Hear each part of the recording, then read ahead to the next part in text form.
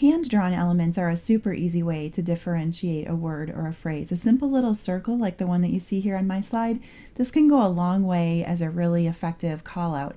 And this one you can actually get for free along with a whole bunch of other really cool graphics that Tom shared a while back in the eLearning Heroes downloads section.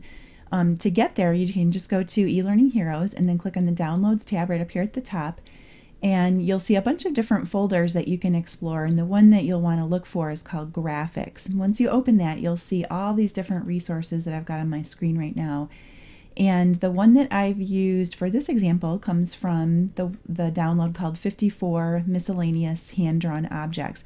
Lots of useful stuff in there, so you'll definitely want to check out all of these resources. There's a lot that you can take advantage of, and again, it's all free.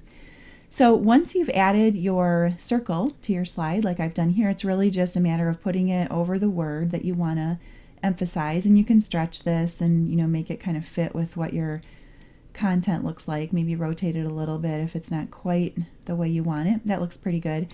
And then once you've got it placed and positioned, you can just add your animation. So I usually use a fade for a circle like this.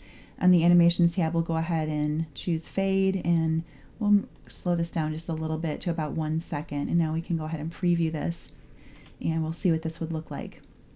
So there's our paragraph, and then our circle fades right in, draws the eye to that specific word.